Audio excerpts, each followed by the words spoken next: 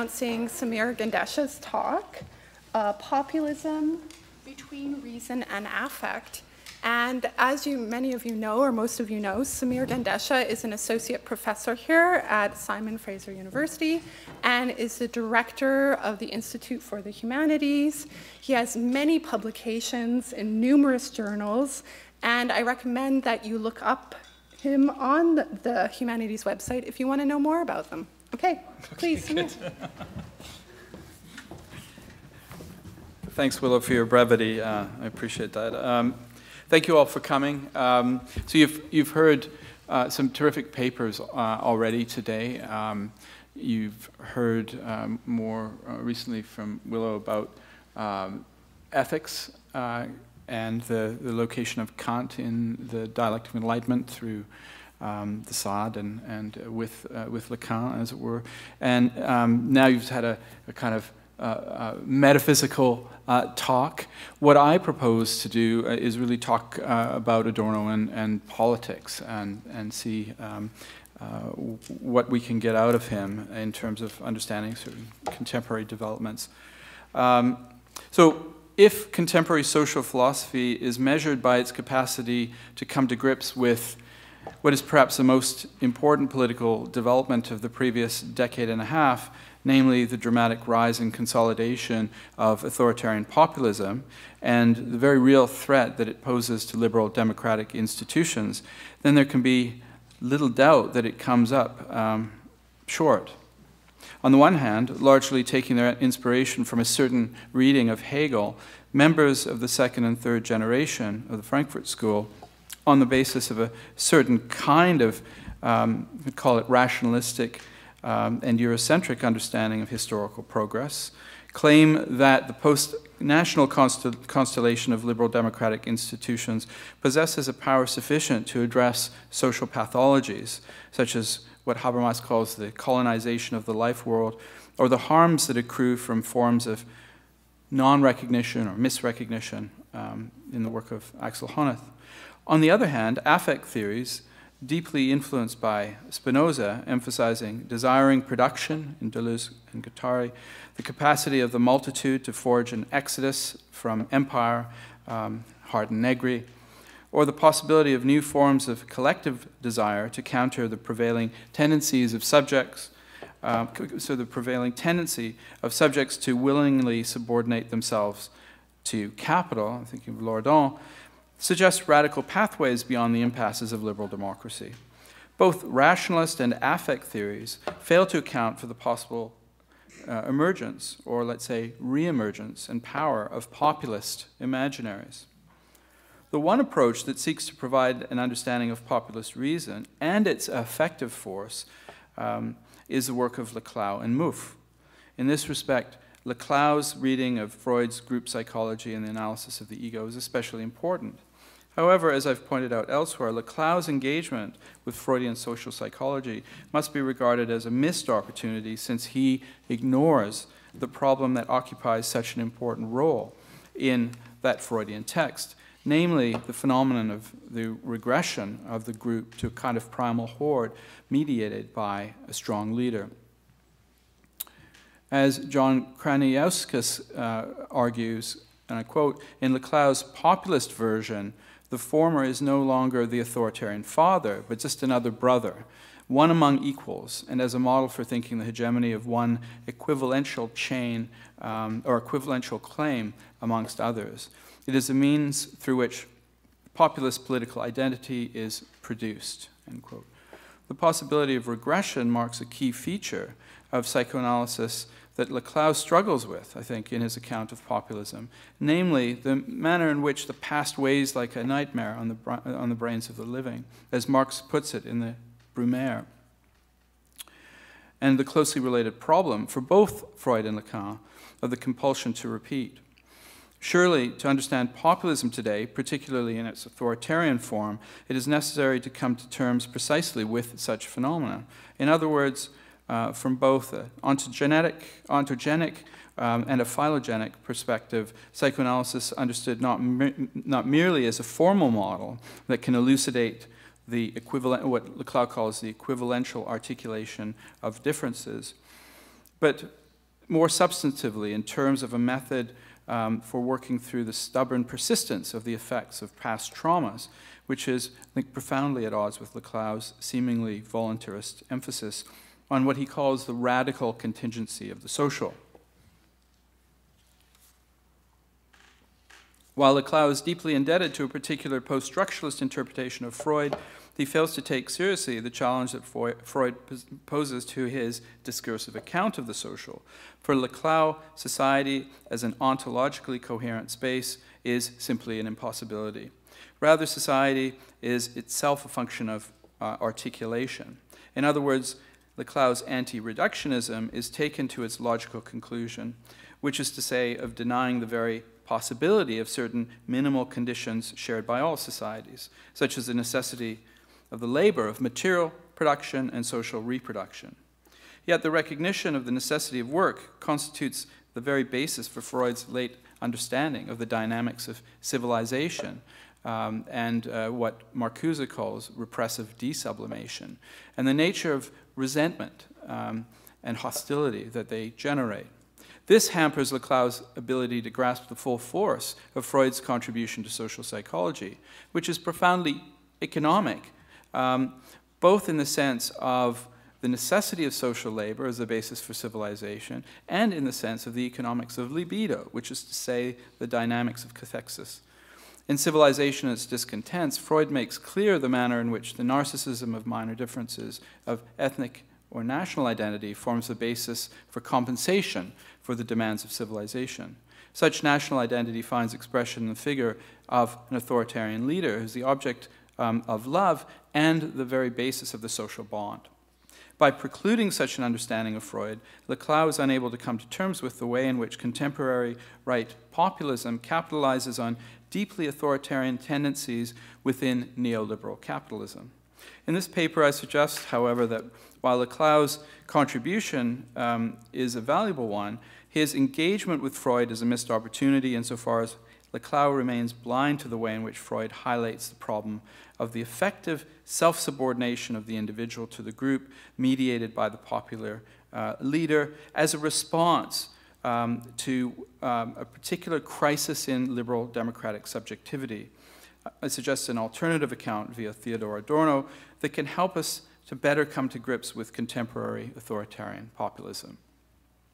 There can be little doubt today that after a long period of dormancy, authoritarian and at times downright fascistic elements have returned to public life with a vengeance, not just throughout Europe, the UK and the US, but globally, most notably in Turkey, India, and Brazil. The most visually shocking image of such a return are the migrant detention centers that litter southern Europe, and more notoriously, those of neglected, terrified Central American children, allegedly subject to psychical and sexual abuse, housed in concentration camps on the US's southern border with Mexico. However, today's fascism, for the most part, does not take the form of a mass movement geared to the violent overthrow of democracy, the installation of a one-party state, and the incarceration and liquidation of its enemies. Rather, it entails the gradual but steady erosion of the institutions of the liberal democratic order, consisting of inter alia, the rule of law, the separation of powers, the independence of the judicial branch of government, the freedom of the press, and the right to dissent. Taken together, such an erosion amounts to what has been called by both defenders and critics alike illiberal democracy, something that Viktor Orban talks about quite a bit. Against a backdrop of social and economic crises, such illiberal democracy is justified by supposedly strong leaders purporting to embody the will of an ethno-national community, allegedly besieged by floods of migrants from below and a nefarious abstract logic of finance from above. Occasionally, as in the case of figures such as George Soros, these two forces are sounded in a paranoid key as locked together in secret complicity. The return of fascistic elements to politics today within the context of neoliberal capitalism, a social order in which the state has become fully marketized, in which the figure of what Wendy Brown calls homo politicus has been eclipsed by homo economicus, requires some explanation.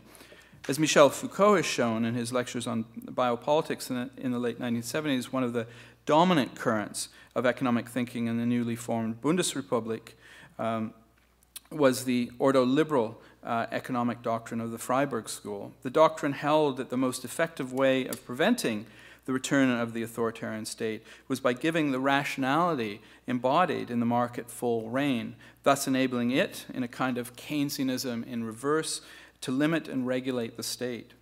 So how could it be that rather than forestalling authoritarianism, neoliberalism has in fact created a most propitious environment for it to take root and flourish?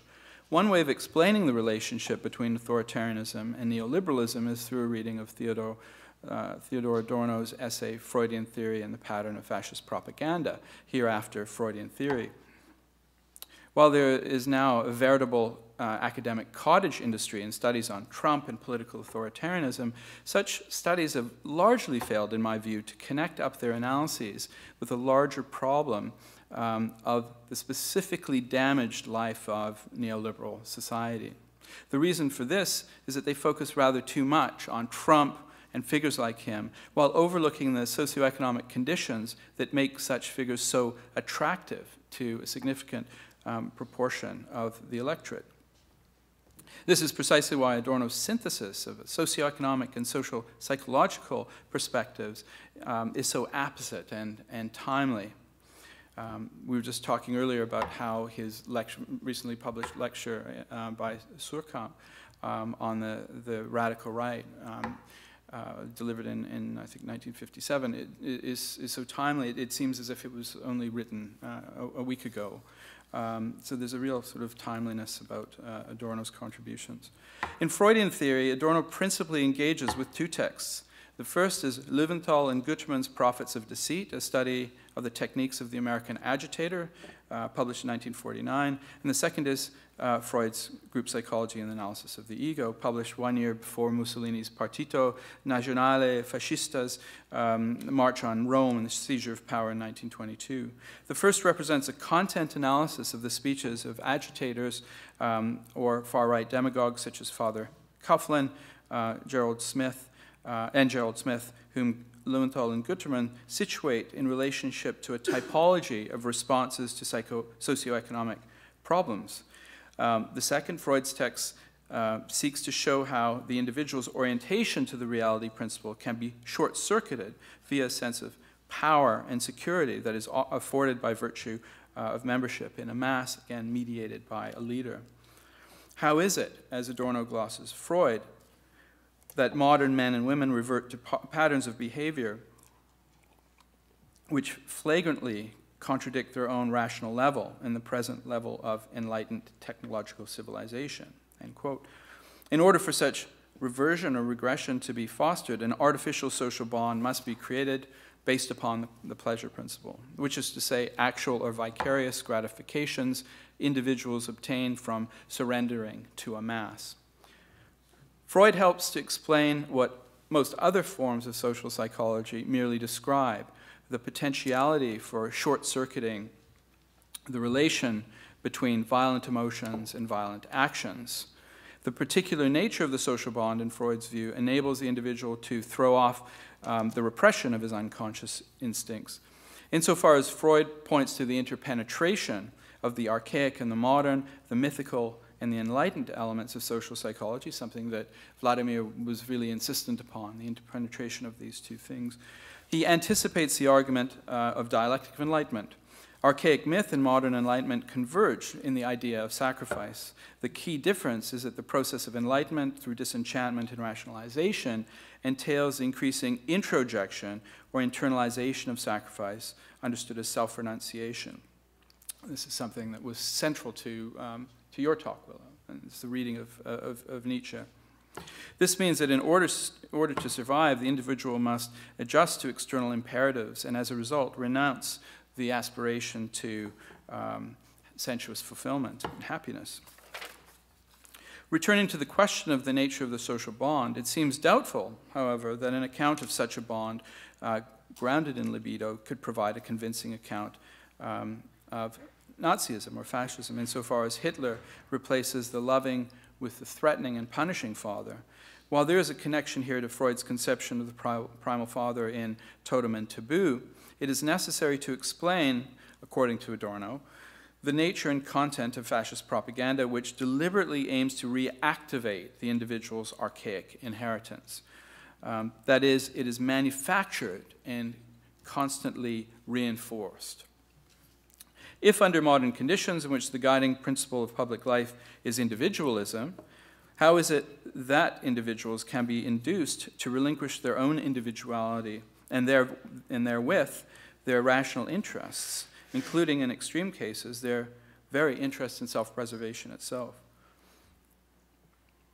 This is a question that becomes especially pertinent under the hyper-individualistic conditions of our present neoliberal order. Or to reiterate Adorno's question, how do people become a mass? The answer that Adorno provides via Freud is that this happens through the mechanism of identification. Drawing on Erik H. Erikson's work, Adorno suggests that the agitator appears to be the enlargement of the subject's own personality, rather than simply the image of the father, whose authority had already started significantly to diminish in the interwar period, this idea of the society without fathers that had entered the discussion, especially in the post-war period in the 1950s and 60s.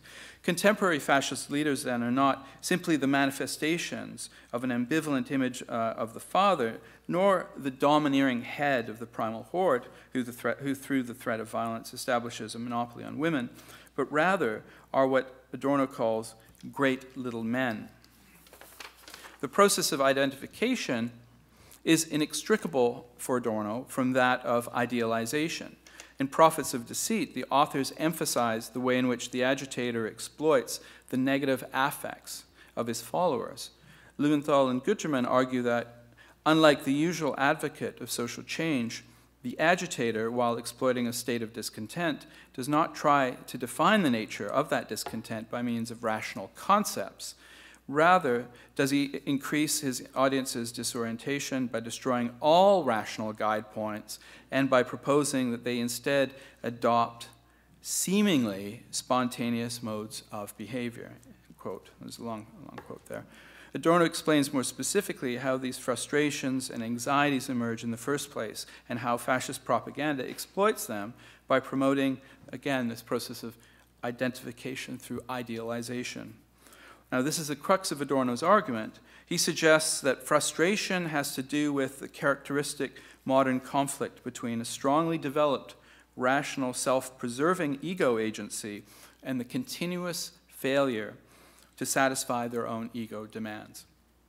End quote. In other words, the conflicts stem from the contradiction lying at the heart of liberal democratic society between the political ideal of individual autonomy or self-determination through democratic institutions, on the one hand, and a purely negative conception of freedom that characterizes the market on the other. As Adorno presciently states in Negative Dialectics, and I think this is such a key passage that really deserves attention.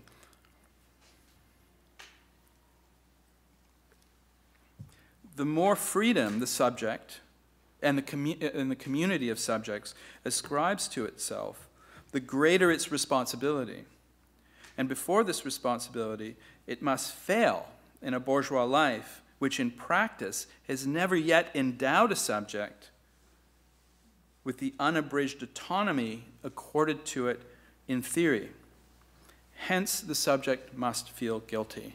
For Adorno, this is really the crux, right? The affordance on the one hand, of a certain kind of responsibility, but then the lack of, in a sense, resources to actually discharge that responsibility.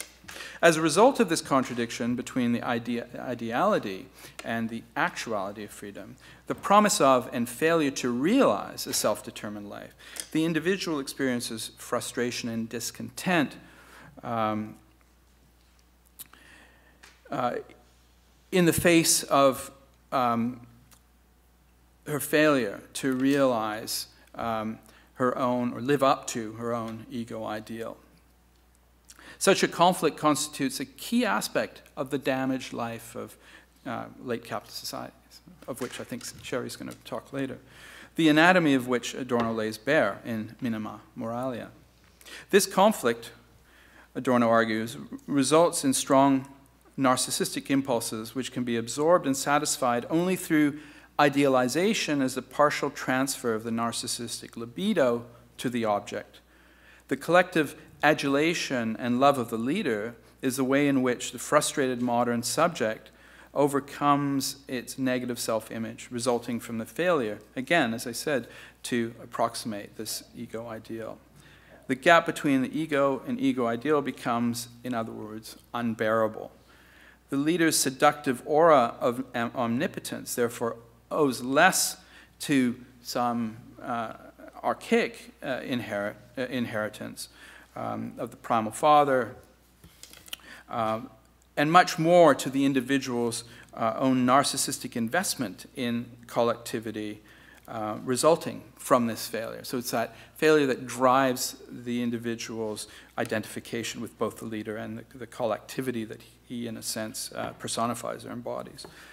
In order for such collective identification through idealization to be successful, the leader must be absolutely narcissistic. That is, someone who is loved but does not love in turn. This is what explains the agitator's disinterest, in contrast to the revolutionary and reformer alike, in presenting a positive political program outlining concrete policy proposals, as Löwenthal and Guterman point out. Right? So the agitator, on the one hand, has no interest in presenting anything concrete as a way of addressing the discontents amongst their followers.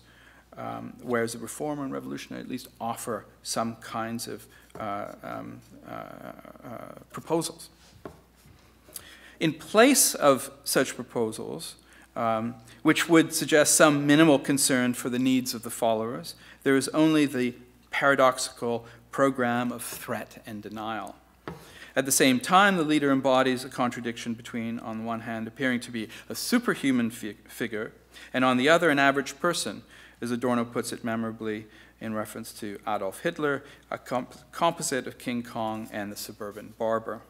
This is key to understanding the seductive psychological structure of fascism. These two dimensions mirror a split in the follower's narcissistic ego, one part of which, of course, attaches to King Kong and the other to the suburban barber. It is thus that the leader represents the followers as the follower's own enlargement. Fascist propaganda is structured around the basic concept of the great little man, as I already suggested, a person who manifests both omnipotence and the idea that he is just one of the folks, a plain, red-blooded American, untainted. It is in this way that Adorno provides an account of the guiding concept of the authoritarian personality, which was published 1 year before the publication of Freudian theory. That personality type characterized both by subordination to the strong, right, so the suburban barber, and domination over the weak, King Kong. In this, the structure of social character reproduces a contradiction lying at the heart of bourgeois society between a theory or principle of autonomy, or freedom, and the practice of heteronomy, literally being determined by another, or unfreedom. The image of the great little man, therefore, according to Adorno, addresses, and I quote, the follower's twofold wish to submit to authority and to be the authority himself.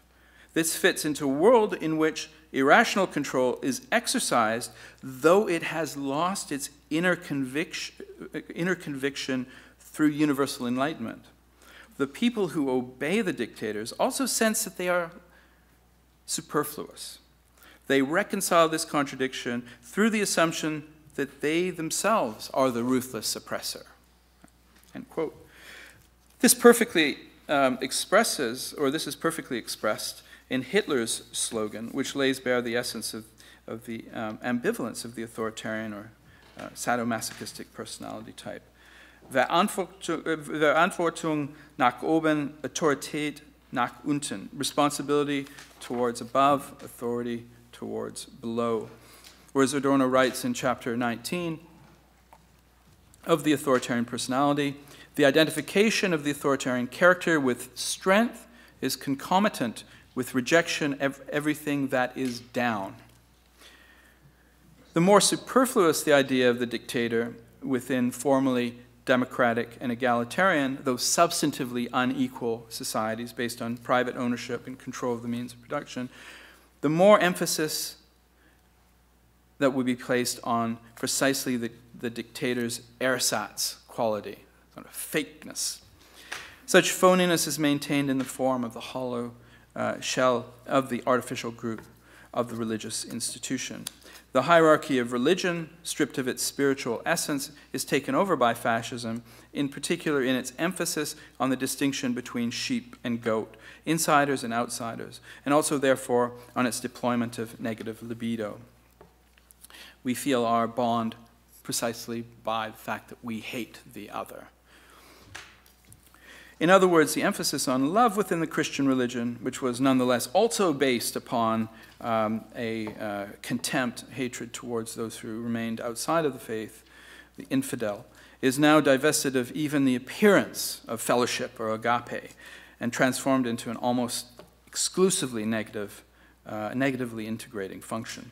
This enables fascism to play its unity trick, which is to say it elides differences within the group, other than the extant hierarchy, of course, by emphasizing differences between the group and those that remain outside of it. And I think if there's a kind of authoritarian dimension of identity politics, it has to also do with a certain kind of unity trick, that, you know, differences within the group are elided, they don't exist, especially differences of class, right? I think this has to be taken up.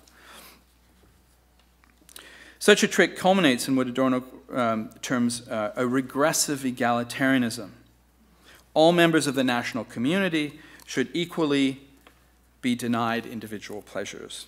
The social bond is, as it were, solidified through a shared introjection of sacrifice or the renunciation of the aspiration to a sensuously fulfilled life. The Nazis' repeated and hyperbolic demands for sacrifice for the fatherland, which echo every form of nationalism, particularly when it comes to war, bear this out. Adorno touches upon a key technique by which fascist propaganda emphasizes the difference between insider and outsider groups, namely the repeated use of images of lower animals, insects and vermin, to characterize foreigners, Jews, refugees, Muslims. Drawing not only on Freud, but also on Otto Rank's observations that in dream symbolism, insects and vermin signify younger siblings, babies, and such symbolism scarcely conceals negative cathexis. Yet at the same time, such brothers and sisters have identified with one another through a shared love object, namely the leader. And therefore, this negativity must be directed or projected outward beyond the group. So this is a way of accounting for, you know, the images of lower animals, insects and vermin and so on. Here one might argue, however, as Horkheimer and Adorno suggest in Dialectic of Enlightenment, that it's not just the displacement of contempt experienced by the followers themselves that is projected outward in the image of lower animals, but also a direct evocation in propaganda of powerfully, effectively charged tropes of abjection. As Julia Kosteva suggests, it has ultimately to do with the pre-Oedipal relation to the maternal body, and in turn with the transgression of a boundary and the ensuing production of disgust. And I'm going to quote, "But anything natural which has not been absorbed into utility by passing through the cleansing channels of conceptual order, the screech of the stylus on slate, which sets the teeth on edge, the ho-gu, which brings to mind filth and corruption, the sweat which appears on the brow of the diligent, whatever is not quite assimilated or infringes the commands in which the progress of centuries has been sedimented, is felt as intrusive and arouses a compulsive aversion. The abject and the compulsive aversion it evokes have to do with a compulsive fear of self-dissolution. This constitutes a drive to eliminate the non-identical, or that which cannot be conceptually grasped without remainder. in the attempt to bring nature under the full sway of technological control and mastery, whatever residue of uncontrolled, uncontrollable, non-identical nature remains, elicits a reaction, a response of revulsion and aversion. The very signs of destructiveness that fascism substantially embodies, in other words, are projected outwards onto its victims. Fascism, in this sense, is the paranoid performance of the victimizer who compulsively assumes the role of victim. Abjection is employed as a propagandistic technique, in other words, to portray the other as a dangerous contagion who threatens the health and the very life of the body politic and must therefore be spiritually and physically excluded by force and violence if necessary. Traces of offensive yet secretly desired nature projected onto the stranger, which as a result become his stigma. Once so projected, the other can then be contained, excluded, and in extreme cases ultimately liquidated or exterminated, like pests and vermin. Through the process of extirpating the non-identical, the identity of the ethno-national community is confirmed and stabilized. So Adorno addresses the question of how agitators come to such precise knowledge of group psychology without really having the intellectual wherewithal to access it. The answer is that given the psychological identity between the leader and led, the agitator accesses mass psychology by virtue of his own psychology. The key difference, though, is that the former evinces a capacity to express without inhibitions what is latent in them, rather than by any natural superiority. The authoritarian leader is an oral personality type who, according to Freud, seeks gratification through eating, drinking, and other oral activities, including speaking. The aggressive oral type is hostile and verbally abusive towards others. The agitator evinces a capacity to speak incessantly and to befool the other.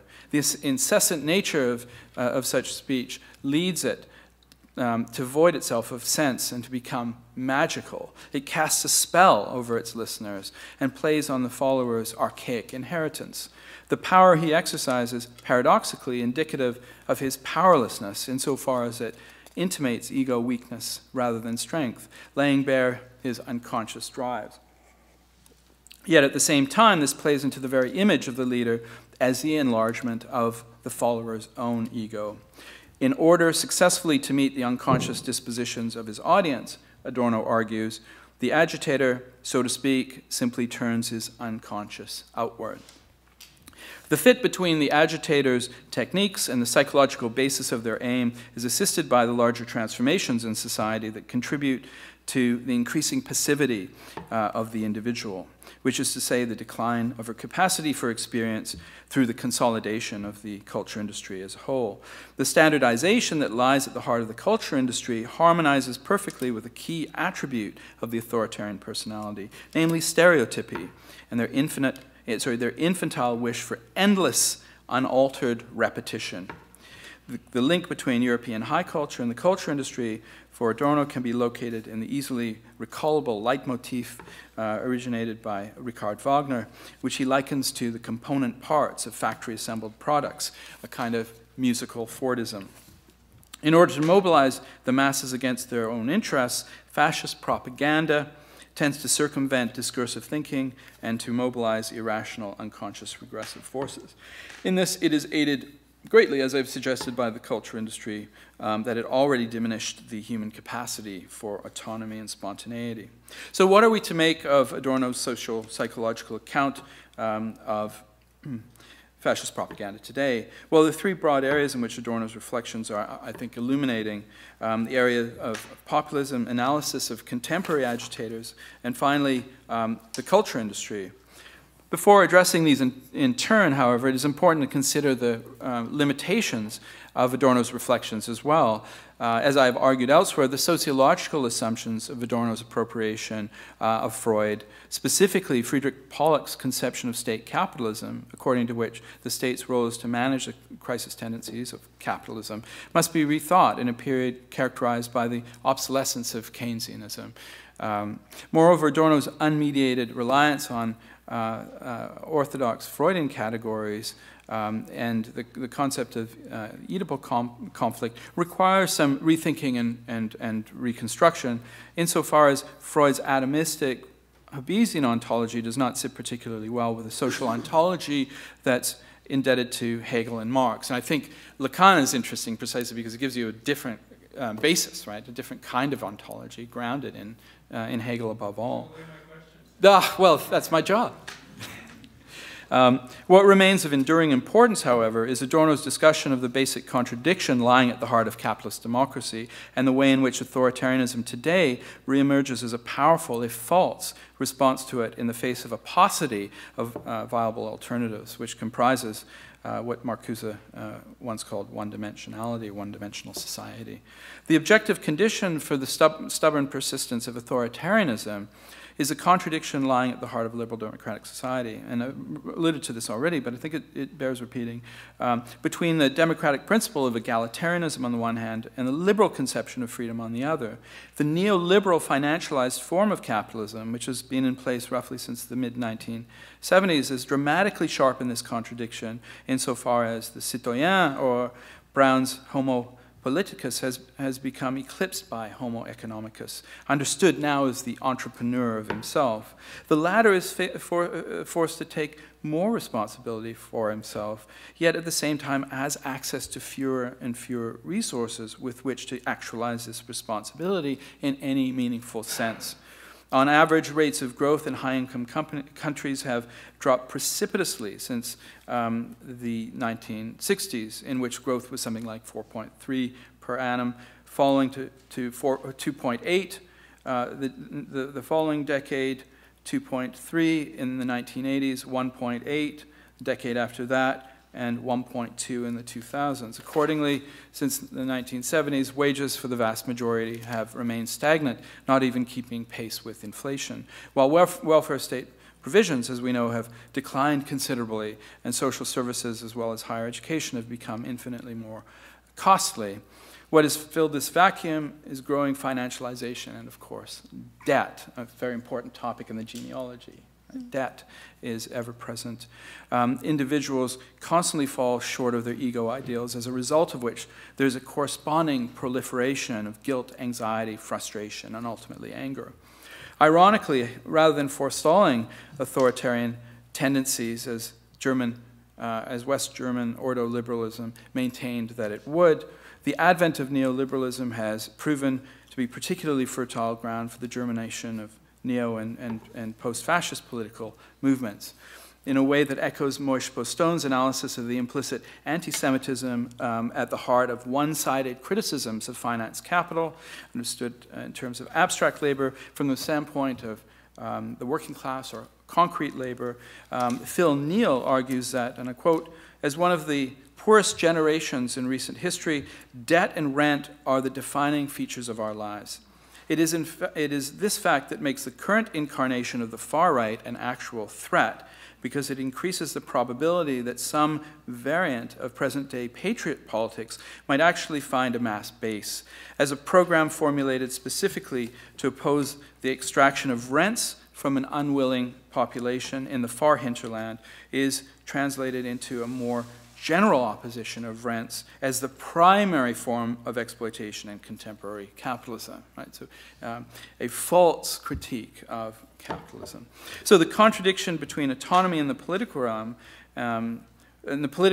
where the formal structures of representative democracy, and the increasing heteronomy within the economic realm becomes ever more unbearable. As Adorno states in The Meaning of Working Through the Past, fascism essentially cannot be derived from subjective dispositions. The economic order, and to a great extent also the economic organization modeled upon it, now as then renders the majority of people dependent upon conditions beyond their control, and thus maintains them in a state of political immaturity. He goes on to argue, if they want to live, then no other avenue remains but to adapt, submit themselves to given conditions. They must negate precisely that autonomous subjectivity to which the idea of democracy appeals.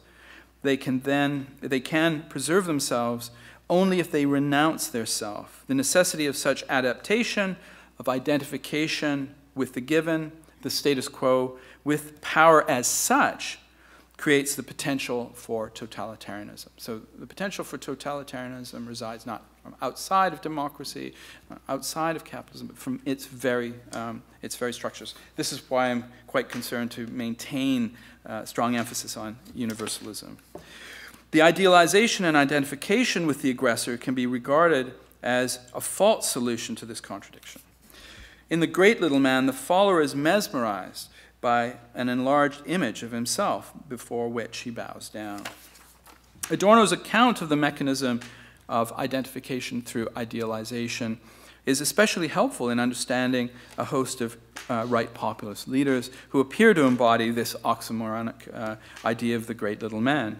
I think of the Filipino president Rodrigo Duterte, Narendra Modi, Jair Bolsonaro, Boris Johnson. However, no one embodies this oxymoron more clearly than the current President of the United States, Donald J. Trump, who exemplifies the great little man and is consequently regarded by his supporters as a larger-than-life version of themselves. But could it be said that their followers of Trump and others, have internalized the logic of self-sacrifice or renunciation? Isn't it the case that they are aggressively standing up to the elites that have sacrificed them on the altar of globalization? Now, Trump may not explicitly demand self-sacrifice, but in supporting him, most of his supporters nevertheless sacrifice their own interests. For example, in the continued viability of the Affordable Care Act. The massive tax cut for the ultra-rich will and has already started to materially harm them. To this, one could add the opioid crisis, which is intrinsically related to it, that keeps deepening among poor whites, and as a result, dropping their life expectancy quite rapidly. Trump's supporters could be called self-sacrificing in a very literal way, then. Therefore, when the political establishment attacks him for his somewhat tenuous grasp of the English language, sartorial faux pas, gustatory blunders, fake hair, too long tie, etc., it backfires and only reinforces the idea of the establishment's contempt, not only for the president, but the demos, the people who idealize and identify with him. It reinforces their identification with the aggressor. So despite being presented with evidence that his presidency has harmed them materially, their support remains more or less unabated. Yet at the same time, Trump's supporters' love for his president is matched only by the hatred and occasional violence that they direct towards the other. Verantwortung nach oben, Autorität nach unten. Trump is clearly an aggressive world type who expresses his unconscious through his incessant tweets, often issuing threats to his political rivals, such as Hillary Clinton.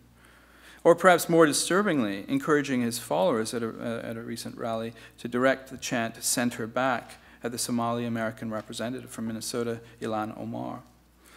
But this also leads Trump against himself, and I think to the horror of the US establishment, to occasionally revealing the naked truth of US foreign policy, that it is based on a scarcely disguised strategy of pillaging resources such as Syrian oil.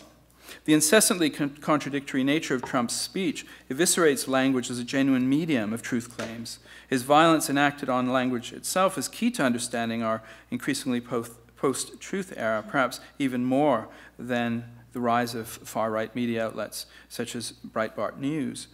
The slogan, "Make America Great Again," moreover, draws upon the rhetoric of an authentic, falsely concrete American life, liberated from the frighteningly abstract, inscrutable global processes signified by the barely concealed anti-Semitic trope of the swamp. The fetishization of the wall on the US's southern border with Mexico represents an extreme expression of authoritarian populism globally. It's kind of metonymy, manifesting a heightened hysteria directed at those driven to migrate by geopolitical and economic catastrophes. Despite his claim that climate change is a hoax or a conspiracy, Trump seems very well to be preparing for a worsening crisis of the climate and ensuing deepening of a crisis of migrancy. So people are transformed into a mass by virtue of a common object of affection that is inextricable from the negative libido generated by way of the projection of strangeness, which is to say illness, contagion, and danger, the abject, onto the outsider. Such negative libido is bolstered by references to shithole countries and statements like all Haitians have AIDS. Moreover, in addition to demonizing refugees as an invasion, telling 4 non-white members of Congress to go back to the broken and crime-infested place from which they came, quite erroneously, actually, Trump refers to Baltimore, the home of the late Representative Elijah Cummings, as a disgusting rat and rodent-infested mess, right? Language of abjection. And that was far worse and more dangerous than the conditions at the southern border. The French author Jean Respel, who has profoundly influenced Trump's former advisor, Steve Bannon, portrayed a Europe in the near future overrun by the dispossessed of the Third World, symbolized by defecating and fornicating Indian migrants in his racist dystopian novel, The Camp of the Saints. One can see in Trump's rhetoric not only overt misogyny, as we know, but also a hatred of ambiguity, which might explain the ferocity of his attacks on the LGBTQ communities and transgendered people in particular. Perhaps most presciently, Adorno with Horkheimer draws attention to the elective affinity between the authoritarian personality and the culture industry. The condition for the possibility of people being transformed into a mass is the passivity that follows from the gradual but steady weakening of the critical function of the ego. I don't have that much more, so I'm nearly done. In their account of the culture industry, Horkheimer and Adorno show the way in which the former, that is to say the culture industry, replaces what Kant had called transcendental schema, according to which the sensible manifold is related to concepts through the activity of the imagination, by ready-made thought models, the termini technici, which provide them with a kind of iron logic following the decay of language. The perceiver is no longer present in the process of perception. He or she is incapable of the active passivity of cognition, in which categorical elements are appropriately reshaped by preformed conventional schemata and vice versa, so that justice is done to the perceived object. End quote. Today we see this in the digitization of the culture industry in recent decades. The algorithm has arguably come to replace the transcendental schema in organizing the manifold of sensible intuition. In place of Fordist mass production and standardization, it now generates difference and heterogeneity, tailored specifically to the whims and tastes of each individual. Yet the algorithm is a code that also nonetheless locks into place a logic of repetition and stereotypy, often confirming, deepening, and reinforcing the subjective prejudices mentioned above through the creation of echo chambers and the like.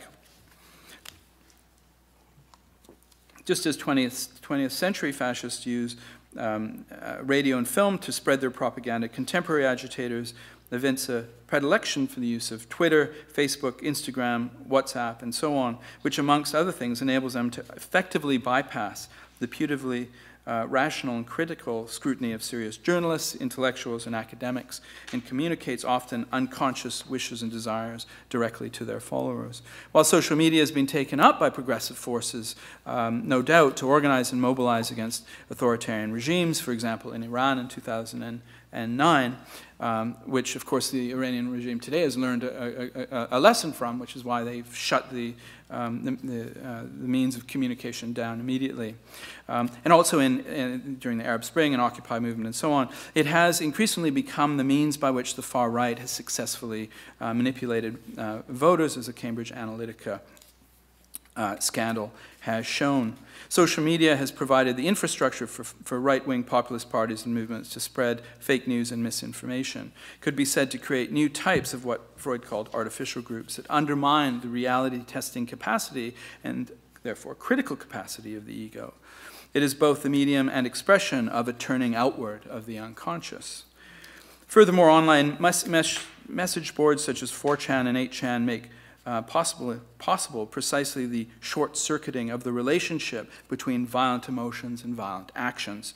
Taking inspiration from the far-right mass murderers, Anders Breivik and Brenton Tarrant, that is the Christchurch murderer, copycat white supremacists in Europe and North America, particularly in the United States, have discussed and planned their attacks on these message boards before executing them in the real world. Participants discussed topics such as target selection, most effective ways to maximize body counts, and online groups compare and celebrate the number of casualties from shooting to shooting, and what the New York Times calls a gamification of mass murder. Attackers often post manifestos, and in the case of Christchurch, in fact, provide a live feed of the attack in real time. The aim is to appeal to the unconscious aggressive impulses of others who form part of the virtual artificial group. Now, just to come to a conclusion, Adorno's examination of the stubborn persistence in the post-war period of the authoritarian personality type was oriented towards articulating a new categorical imperative after Auschwitz, that the Holocaust would never repeat itself. Key to this for Adorno was the Kantian idea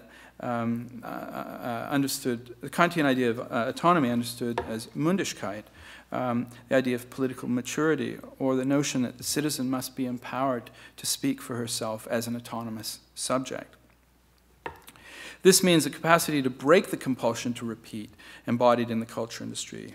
The citizen is capable of speaking for himself, according to Adorno, because he has thought for himself, is not merely repeating someone else. He stands free of any guardian. Mündigkeit is vital, moreover, for the citizen's capacity to resist conformity to prevailing opinion, and stands in close relation to what Kant called reflective judgment. This is a very important concept for Hannah Arendt. At the same time, Adorno emphasizes with Nietzsche and later Kristeva that we are all strangers to ourselves. This means that aspects of our experience, pain, trauma, suffering, can never be made fully transparent, can never enter into concepts without some excess or remainder eluding their grasp. In this, as the psychoanalyst Christopher Bollas has suggested, the genuine plurality of democracy must echo the plurality within the mind. Such a plurality, however, will not truly come into its own until the opposition between liberalism and democracy has been transcended and overcome. Thank you for your attention.